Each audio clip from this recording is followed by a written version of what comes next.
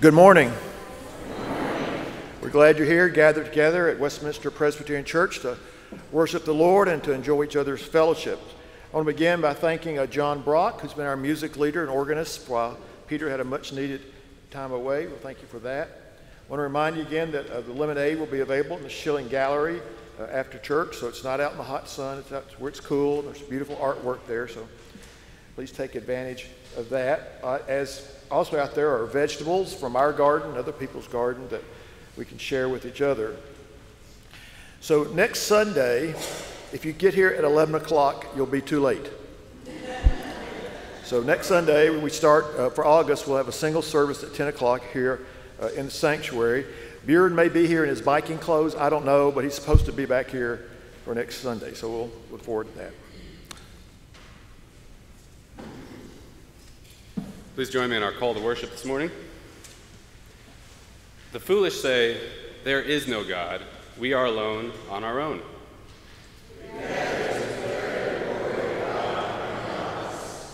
The foolish say, "It is your life. You are accountable to no one."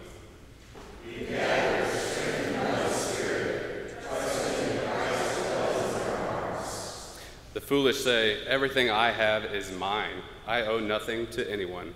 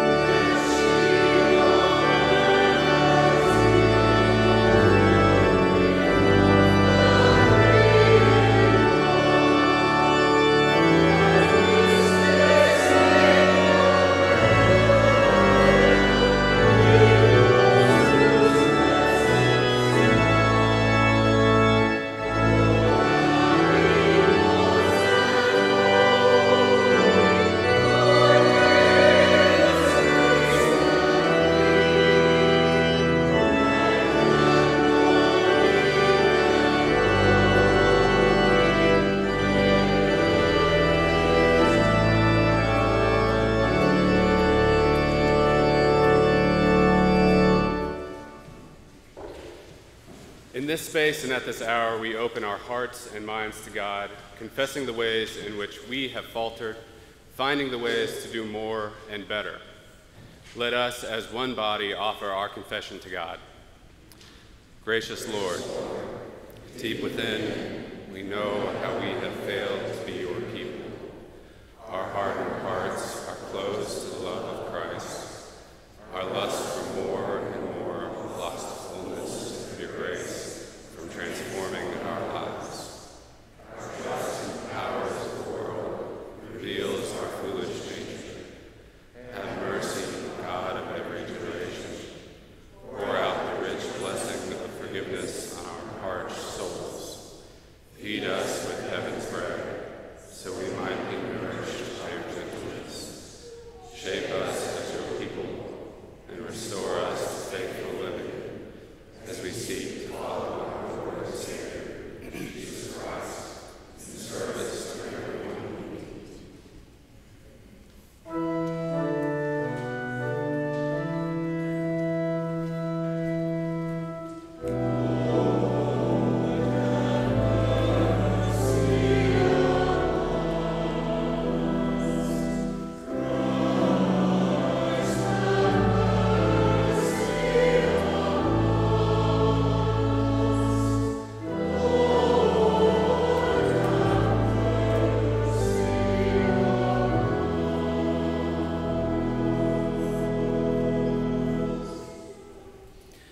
Ours is a faith of grace and mercy. We are awash in God's love and the love of our community, finding in this shared faith a fervent acceptance of our whole selves. Friends, believe the good news. In Jesus Christ, we are forgiven.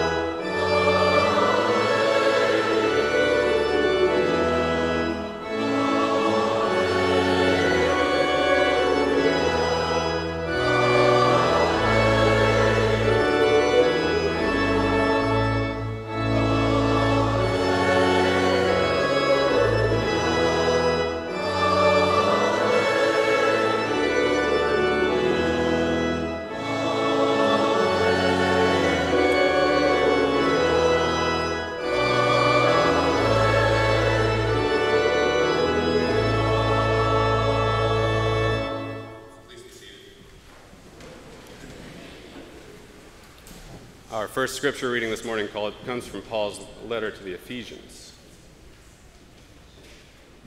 For this reason I bow my knees before the Father, from whom every family in heaven and on earth takes its name. I pray that, according to the riches of his glory, he may grant that you may be strengthened in your inner being with power through his Spirit, and that Christ may dwell in your hearts through faith, as you are being rooted and grounded in love. I pray that you may have the power to comprehend with all the saints what is the breadth and length and height and depth, and to know the love of Christ that surpasses knowledge, so that you may be filled with all the fullness of God.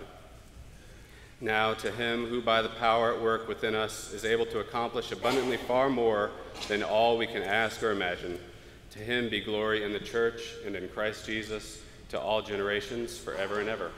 Amen. The word of the Lord. And now, if the kids want to come forward, Rachel Powell has a very, I think, worldly lesson for them, it looks like.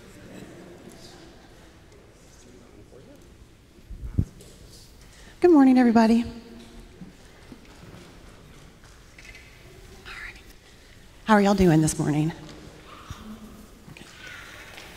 So I brought this today. Do y'all know what this is? A globe, exactly. So it's basically a 3D map of the world. I think they're fascinating. I brought it today because there's a big athletic competition going on in Japan. Y'all know what it is? The Olympics. Yeah, the Olympics. Do you all know what the Olympics is? So on this map, here's where we are. We're in the United States, about right here. And you have to go all the way over to this side. There, that's Japan. You see how far away it is? It's crazy. And so you want to see? What you've got is, you've got these athletes that come from all over the world to this one place. It's every 4 years. And you know, they have swimming competitions, and they have track and field. The swimming's my favorite. Gymnastics. What's your favorite? Swimming? Yeah, me too. Do you know this year they've got skateboarding? How crazy is that? I know, it's crazy. So the thing is, I was watching swimming last night, and it was making me think about this whole world. All these people come from all over the place, and they all look different, and they speak different languages, and they pray differently, and they eat different food. But it was reminding me of two big things. God made all of these people, and it's a big, crazy, beautiful world we live in. And it's such a wonderful chance for everybody to come together and really get to know some of their neighbors from across the planet. And the other thing that was making me think, you know, at the end of the swimming races and track and field, when you've got, they cross the lane ropes, and even if they just beat you, they hug each other, or they do elbow bump, fist bump, and it's just so nice to watch. It's like at the end of your soccer games when you know, do good game, or you wave your baseball cap. It's just like that, only it's the best athletes in the world, and even if they lost, they're just happy to be there, and they're happy for the people in the lane next to them or who race next to them. So it just made me think, at its ideal, I think the Olympics is probably the way God wants us to live our lives in the whole world. Be thankful and grateful for a big, beautiful, crazy world, and be thankful and grateful for your neighbors who will celebrate with you no matter what the outcome of it is. So enjoy the Olympics, have a good time. The swimming is still going on. I'll watch more of that tonight. Let's say a prayer, and then you all can go downstairs, okay? Okay. Dear God, thank you for this big, crazy, beautiful world full of all kinds of different people. And thank you for the opportunity to meet them, to worship with them, to love them, and to get to know them. And we pray all this in your Son's name. Amen.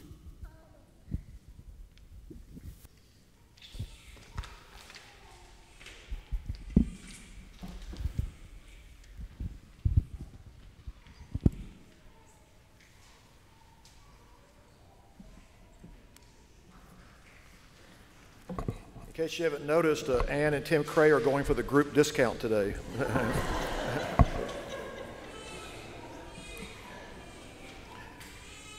Okay, that's not my fault. Our scripture reading today is from the 6th chapter of the Gospel of John. Jesus went to the other side of the Sea of Galilee, also called the Sea of Tiberias. A large crowd kept following him because they saw the signs that he was doing for the sick. Jesus went up the mountain and sat down there with his disciples. Now the Passover, the festival of the Jews, was near. When Jesus looked up and saw a large crowd coming toward him, Jesus said to Philip, "Where are we to buy bread for these people to eat?" Jesus said this to test Philip, for he himself knew what he was going to do. Philip answered him, 6 months' wages will not buy enough bread for each of them to get a little. One of Jesus' disciples, Andrew, Simon Peter's brother, said to him, "There is a boy here who has 5 barley loaves and 2 fish. But what are they among so many people?" Jesus said, "Make the people sit down." Now there was a great deal of grass in the place, so they sat down, about 5,000 in all. Then Jesus took the loaves, and when he had given thanks, he distributed them to those who were seated. So also the fish, as much as they wanted. When they were satisfied, he told his disciples, "Gather up the fragments left over so that nothing may be lost."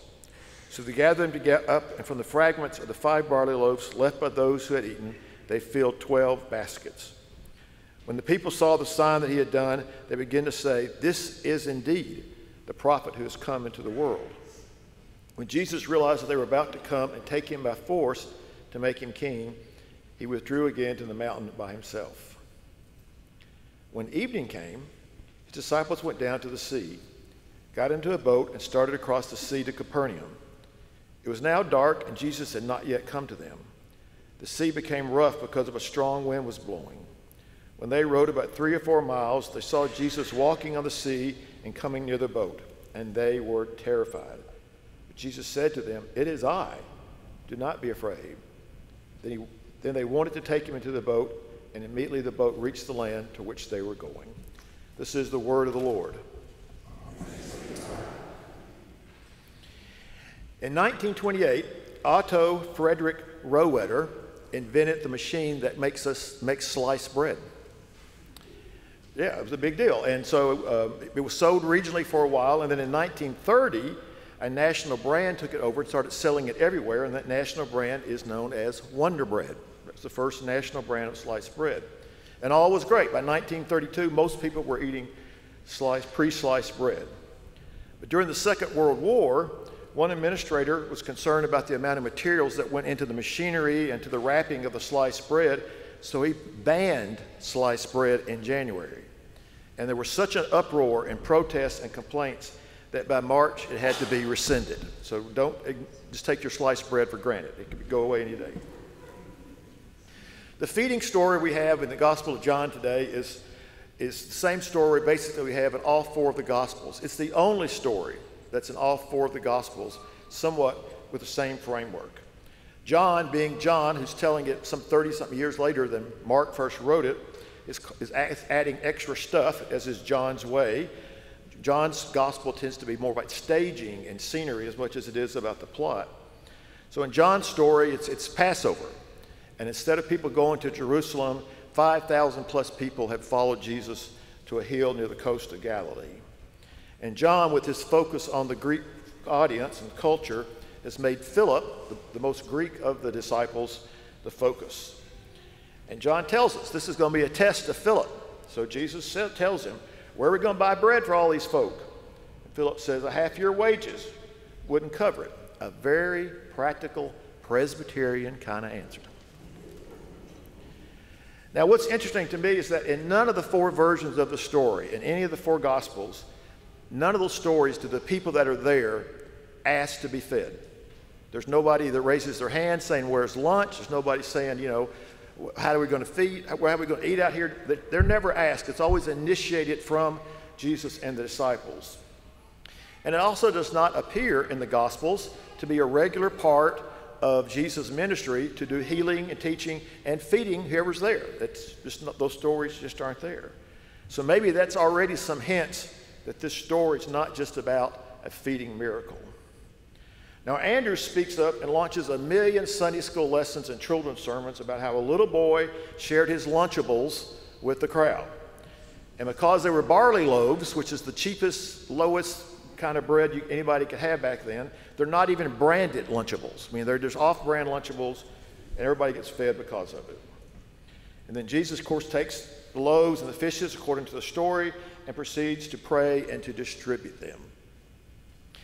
Ron Scheib is the minister of First Presbyterian Church in Burlington, North Carolina, and he's a good friend of mine. And several years ago, he invited me to come preach. And just like us, they have two services, and it was a communion Sunday, so there was going to be communion at both services. But the first service, again, like us, it's a smaller crowd, and the plate that came up had a big loaf of bread in the middle, and around it are those little crackers that I remember eating when I was a Methodist, the little communion, little bitty wafer things. So it became pretty obvious that the bread was symbolic. The crackers are what was actually going to be eaten. And so I looked at Ron and saw what he was doing, and I did the same thing. So come 11 o'clock, and we're in the big room, and there's all kinds of people there now. The plate comes up, and I don't pay much attention to it because that's what happens with me. Anyway, I noticed that the little crackers weren't there. So it came time to break the bread, and I broke the bread up in big hunks like I did the first time, quickly to realize that was all of communion bread. And I'd already given half of it away. So I started breaking it into smaller pieces and smaller pieces. And I'm pretty sure the people in the back rows just got the hint of bread. I don't think they got any bread at all. So this is a slow moving, if we take the story the way it's written, a slow train moving kind of miracle. Repetitive action over and over and over again, breaking this bread, a very slow thing. And then afterwards, it tells us they gathered 12 Tupperwares full of leftovers. And the people there are thinking, in 2 Kings, Elijah did the exact same thing. He had 20 loaves and he fed 100 people with it, and he told his servant there'll be plenty, there'll be left over. And so they're saying, Jesus indeed must be the prophet who is coming to the world. So what do we make of this story? Is it really just about sharing, that everybody there secretly was packing a lunch and shared it out of guilt or because of some inspiration because of the little boy? Is it certainly the church has taken it that way for years and years and years. And I was a little nervous, Rachel, that you were going to go that way too. I'm glad you did. So, it's just about a little boy sharing his lunch. Is that all that's there? Or do we live into the miracle? that Jesus converted 5 loaves and 2 fish into a banquet for 5,000 people. It's sort of uncomfortable to me to think in 2021 that at one time God took hunger on and won and stopped. Why doesn't God still do that? I was kind of stuck on this part of the story and really couldn't get my head past where I was stuck, so I decided to get out of my house and go for a ride. And I got into my car because I have good sense for my ride.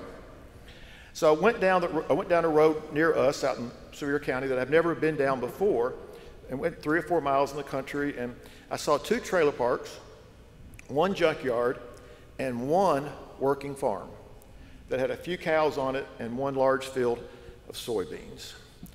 With so many people hungry in this world, why do we also have so many fallow fields waiting for subdivisions to jump up? And why tell a story about solving hunger if you're not really going to solve hunger? First United Methodist Church in Farragut just yesterday gave food to over 150 families that needed food out in Farragut. Think about that. So it dawned on me on my little road trip that this is really not a 2021 question. That this has been a question all along about this story, and that in the 30 years from when Mark first wrote the story down to when John wrote it down again, people got up every day and had to find something to eat. People got up a lot of times and went to bed that night with nothing to eat. Hunger was still part of the framework. So to me, it tells me this story has something to say besides just another version of the Hunger Games. What does it mean for Jesus to be the bread of heaven? And what does that mean for us? I think Philip represents all of us a lot of the time when we say our faith is just not big enough. It's not strong enough. We're not hope-filled enough. Whatever challenge we're facing, whatever struggle we're in, whatever problem that's coming at us, we just don't feel spiritually full enough or adequate to meet the challenge. So we get scared and we get hopeless and we kind of make bad decisions. And there are just those places in our life where that gap is so big that we just wonder, how are we going to meet that? How are we going to face this sickness? How are we going to face this money issue or this aging issue or this oppression issue or our family, whatever struggle your family's in? How are we going to face that? Because I just don't feel faithful enough to be able to see the way through. Or those times when we have a place in life where we stumble and we fall, or something we tried to do didn't work out, and the next morning you're in bed and saying, how am I going to get up and go at it again? Where is the faith for that? Well, in the Ephesians part that Daniel read, which is really a prayer from Paul, he talks about another kind of fullness. To know the love of God that surpasses knowledge, so that you may be filled with all the fullness of God. Now, in the temptation stories of Jesus, there are 3 different temptations, but 2 show up in this story. One is that he turned stones into bread, and the second is that he ruled the world. Both of those things are edged in this story. The 5,000 want to make him king, and he basically turned bread out of nothing. But what we're really looking for is Jesus to give us something that kings can't give us, which is a well-fed soul, rooted and grounded in love. We hunger for something that's not a thing, but a spiritual diet that gives us peace and joy and purpose and meaning and happiness in our life. And when we think we are not enough, not loved enough, then the bread of heaven kind of comes along and starts to fill in that gap. Jesus is telling us to come to him in our want, to bring our meager scraps of faith, and he will turn them into a feast of fulfillment. Have the confidence to surrender a short, cramped, mortal life, and he'll give you back an immortal life of endless joy. So when we take our scraps of faith and give them to Jesus, and he gives us back this feast of fulfillment, that's a type of liberation. It's a type of being free. So in the second part of this John story is another story of Jesus and the disciples in a boat. Now Jesus, after feeding the 5,000, and he's worried about them making him king, he takes off. He goes up into the hills to get away from them, and I think probably to get away from the disciples, just to get away. Enough is enough. So the disciples don't wait around for him, which there's some loyalty issues right there I'd have to deal with. So they get in a boat and they head across the Sea of Galilee towards Capernaum, and a storm breaks out. Now you would think by this point the disciples would check the weather before they get in a boat to go across this sea. Nothing good ever happens. So they're out there, they're struggling, rowing against a strong wind, and then there's Jesus. He's walking along, says, "Hey," and "I am the I am, and don't be afraid." And they were safe.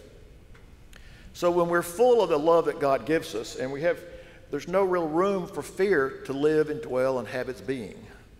The fear of not being enough, the fear of being empty of purpose, the fear of being empty of love, all those fears don't have room there when we allow God to really fill us up with this bread of heaven that is Jesus. So we are, in a sense, liberated. Peter was afraid of the opinion of the crowd. We can't possibly imagine what that's like, can we? But Jesus liberated him from that fear of scarcity by showing his presence to Philip. There is a bread of heaven. People have got it wrong in the church, mostly got it right, that the story of the 5,000 is not a story about ending hunger, the story about ending a deeper hunger that we all deal with every day. In this gospel and in every passage of the good news, there is a single unifying message. God loves us. And Christ is literally the embodiment of that love. When we see scraps, God creates abundance. When we see emptiness and depression, God creates profound fulfillment and boundless joy. In God's love, we are nourished and we are protected. Christ is the bread of life, infinitely enriched and multiplied for our salvation. We need to go to this feast and never walk away hungry. We need to live in this love, and the feast never ends. But I want to say a word about Andrew, because Andrew, he usually gets most of the play, but he has some other things to say. Andrew saw some hope in this kid's lunch. That's part of the story. Saw some hope in this kid's lunch. So I want to talk about other Andrews in the world. Well, one very close to us is Isaac Anderson. See what I did there? Went right from Andrew to Anderson. So he had a vision. He saw a need. There were these people in this part of this side of the Appalachian Mountains who needed to have ministers who were learned. So he wanted to make something happen. So he started what became known later as Maryville College. 5 students. 5 students in 1819. 5 students. Not very promising. But of course, it's 200 years later, it's still providing people who want to change the world. Southminster Presbyterian Church in Boise, Idaho, is roughly a third the size of us, around 200-something members. And they had a issue on their heart. And the issue was medical debt for people who are struggling with medical debt in their community. So they worked with an outfit called RIP, which buys medical debt for pennies on the dollar. The church raised $15,000, and they were able to wipe off the books $1.6 million in medical debt. A third the size of us. And right here in River City, right here in Knoxville, some of the people that you're worshiping with today, we came together with people from other churches and other synagogues and other temples and mosques. We came together and we lobbied, like you have to do, spent 5+ years, working with the city of Knoxville and the county of Knox County. And as you know, the mayor last winter made a commitment to have an affordable housing trust fund because people of faith got together, saw the Andrew potential, and went for it. They also pressed the school system to develop an alternative discipline system so it's not a strict school to prison pipeline, but kids are actually treated and staff as a holistic thing, deal with problems in their schools. The school system, the bus system is going to try microbuses to help people get to work and to get to their daycare and to get to their doctors and all these other things that a fixed transit system can't do. And we're still fighting with our county to try to address the serious issues of mental health in our community. I'm going to paraphrase Margaret Mead and say, never doubt that a small group of thoughtful, committed people of faith can change the world. Indeed, it's the only thing that ever has. So as last of the prayer that Daniel read, now to God who by the power at work within us is able to accomplish far more than all we can ask or imagine, To God be glory in the church and in Christ Jesus to all generations, forever and ever. Amen and amen.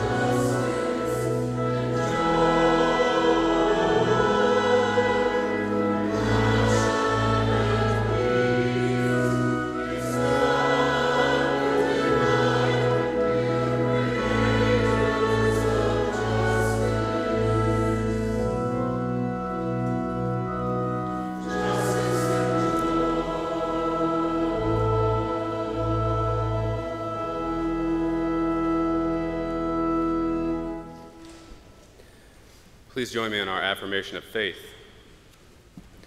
We share one faith, have one calling, are of one soul and one mind, have one God and Father, are filled with one Spirit, are baptized with one baptism, eat of one bread and drink of one cup, confess one name, are obedient to one Lord, work for one cause, and share one hope. Together we come to know the height and the breadth and the depth of the love of Christ, are built up to the stature of Christ, to the new humanity, know and bear one another's burdens, thereby fulfilling the law of Christ, that we need one another,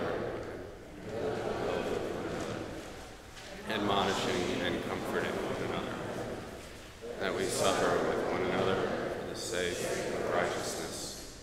Together we pray, together we serve God in this world. Please be seated and join me in prayer.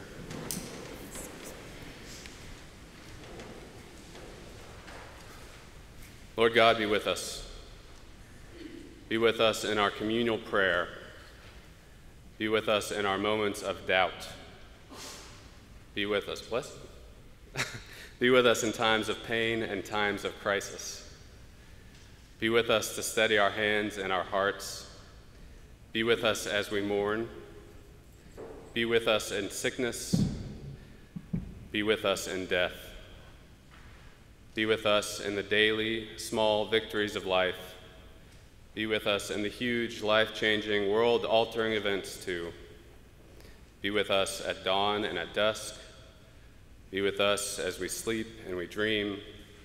Be with us as we protect your creation, as we clash with one another and work for better, as our days increase, as we rise in body and spirit to respond to your word through sacrament and service, as we pray the words you taught us, saying, Our Father, who art in heaven, hallowed be thy name. Thy kingdom come, thy will be done, on earth as it is in heaven. Give us this day our daily bread, and forgive us our debts, as we forgive our debtors. And lead us not into temptation, but deliver us from evil. For thine is the kingdom, and the power, and the glory forever. Now, if you'll take a moment, the friendship registers are in the ends of the pew. If you'll sign those as we move into a time of offering.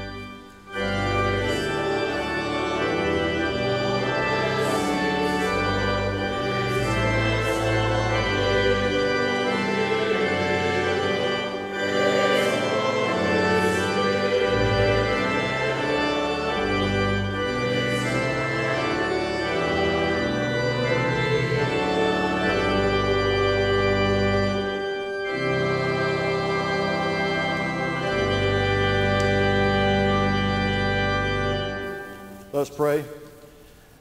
Lord, help us to continue to discover the abundance of your love and grace for us, the gifts every day that make this world a place worth living for you, and give us the energy and the Andrew kind of sense to go out and serve others.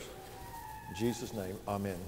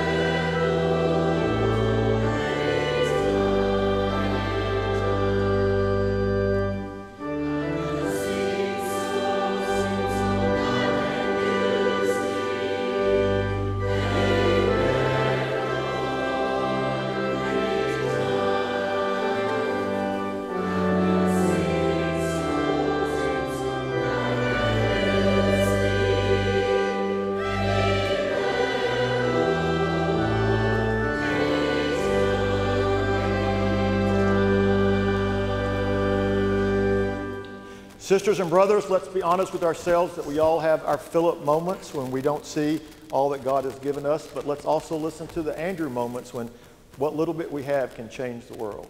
And now may the God who has come to us in Jesus Christ and equipped us by the power of the Holy Spirit to be God's daughters and sons in this world go to each and every one. Amen.